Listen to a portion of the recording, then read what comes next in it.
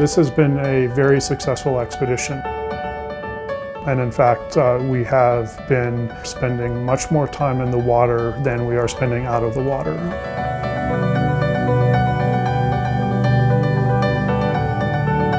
So we are currently in Papahana'aumokuakea Marine National Monument, and we've just traveled from the mid-Pacific Mountains along Necker Ridge and up into the northwestern Hawaiian Islands. We are looking at the corals and sponges and other fauna in the area to try to compare if the same species can be found throughout these areas. We are paying attention to Necker Ridge because we would like to answer the question as to whether or not it is a bridge or a barrier to recruitment and the movement of deep-sea corals. The distribution of different communities is important for several different reasons. Management of the different habitats, understanding where vulnerable species live and how to protect them, understanding impacts of resource extraction, and then how those different communities respond and react and recover.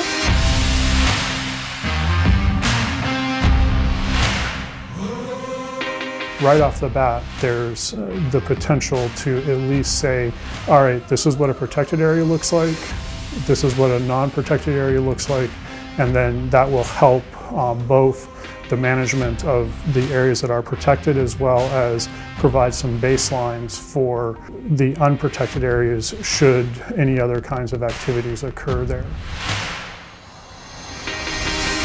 We've been exploring these seamounts with ROV SuBastian to look at the animals and get high quality video data, and then also to do samples for both genetic connectivity work as well as aging work for stable isotopes. We are expecting the DNA to tell us what level of connectivity we're seeing between the organisms.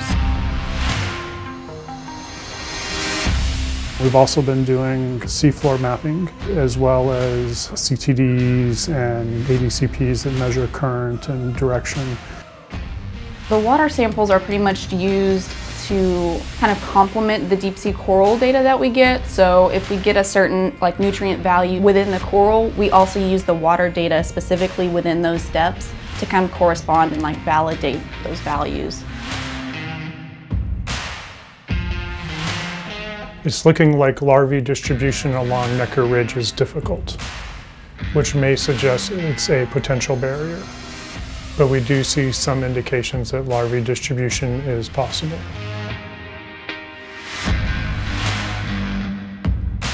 What we are seeing could lead to better management outside of the Marine National Monument, because if there is not the level of connectivity that could be expected from a no barrier idea, then we need to work on management, not expecting the monument to act as our treasure trove of genetic material.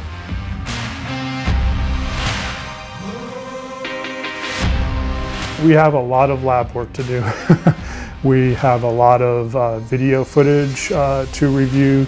We have a lot of genetic samples to start processing. We have a lot of paleoceanographic specimens to deal with, and we have a lot of water measurements or water samples to be working on. And so we'll start delving into all of that work after a few weeks of rest once we're back on shore.